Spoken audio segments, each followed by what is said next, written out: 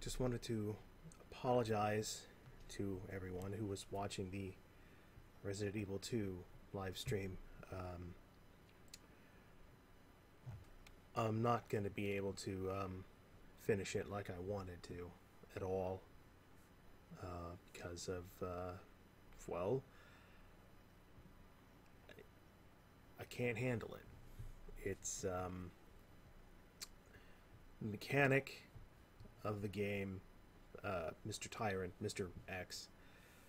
In the previous iteration of the game, he showed up, you fought him, and that was it. He might chase you for a few rooms, but he'd eventually give up, and that's it. And and that was that.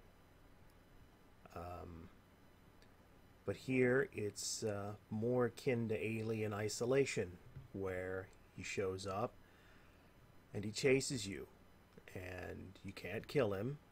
You could slow him down for a minute, but then he'll start chasing you again, and you can't get away. And then once you get to another room, it becomes an instance of cat and mouse. Where is he? Is he in the next room? Did I lose him? Is he still chasing me? Am I about to run into him? Where is he? As an enemy, he's not really that scary. Once the fight starts, it's not bad at all. It's no different than fighting any other giant monster. It's the tension leading up to that contact, that where is he? Is he right around the corner? Am I going to open this door and there he is? Is he right behind me? Where is he? When is he going to show up? That sense of tension, it's too much for me to handle. That's the simple, honest truth. I just can't do it. So, um,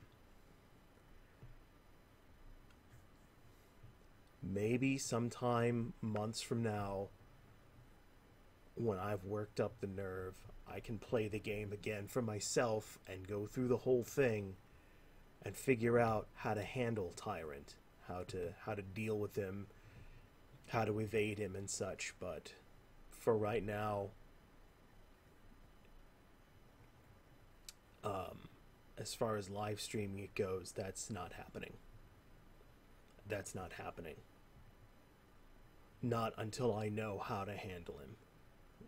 So I can't even play the game myself for fun right now. I already ejected the disc from the system, put it in its box, and put it on the shelf. I can't touch this game. So maybe uh, maybe in a month or two, when I stop being a little bitch baby, I can handle this, but I can't right now. So I'm sorry, everyone. I'm sorry.